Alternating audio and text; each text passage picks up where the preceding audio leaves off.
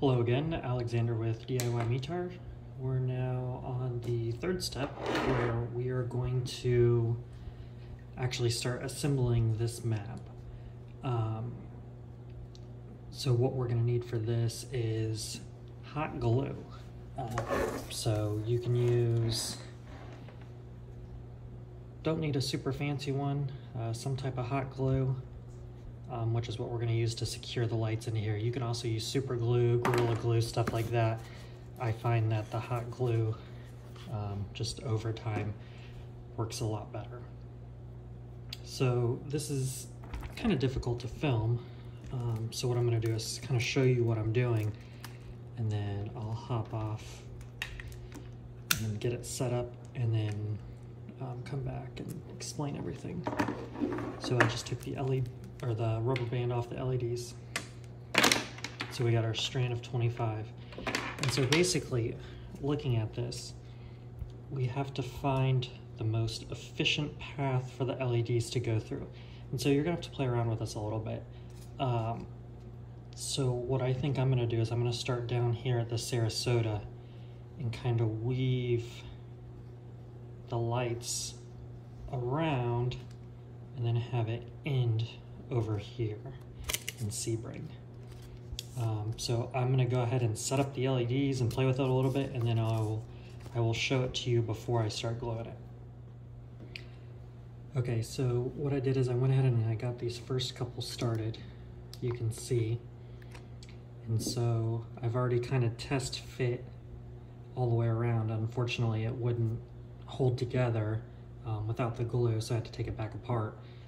So now I'm going through and I'm actually doing the glue though. So you don't have to be very scientific with it. So each light is just gonna get some glue all the way around. Make sure that it's nice and firm.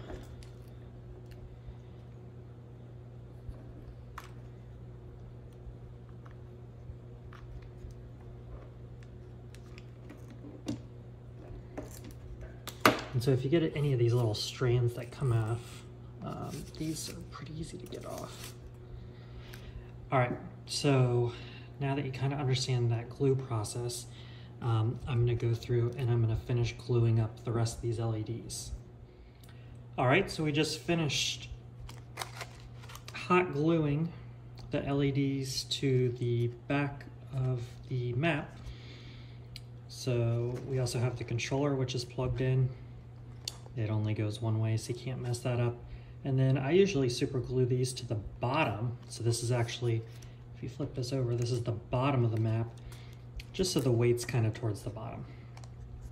So what we can do now is we can put it inside the frame. So I'll secure that a little bit better later. Then I'm gonna flip that around, kind of set that down so you can see it. All right. And then we're gonna take it and we're gonna plug it in. And remember, we have not programmed it yet, so this should just go through the test cycle. Okay, green, yellow, blue, red, and pink. Perfect. So our map is now ready to be programmed because we haven't hooked it up yet to the Wi-Fi, so it's not able to pull the live weather. So now this is the fun part. So this is showing that it's ready for the Wi-Fi pairing. So we're gonna get out our instruction booklet. We're gonna flip to the back page. And so we're only using the 1 through 25 section. And so what we're gonna do is we're gonna have to flip it, we're gonna unpower it, flip it back over, and we have to record the code for each airport. So that way when we go through and program it, we have everything nice and neat. And so the number 1 airport, I'm gonna try to flip this over without breaking it. The number 1 airport is gonna be the one closest to the hub. So see how the wire's coming out of the hub? So this airport right here, which will be this one. So it looks like Sarasota is gonna be our first one. So then we'll write down, so it's gonna be, remember, They're 4-digit codes, so it's going to be KSRQ. And so we'll write that down on the paper.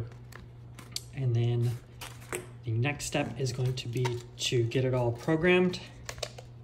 And that way it'll start pulling the live weather from the FAA website. So far looking really nice.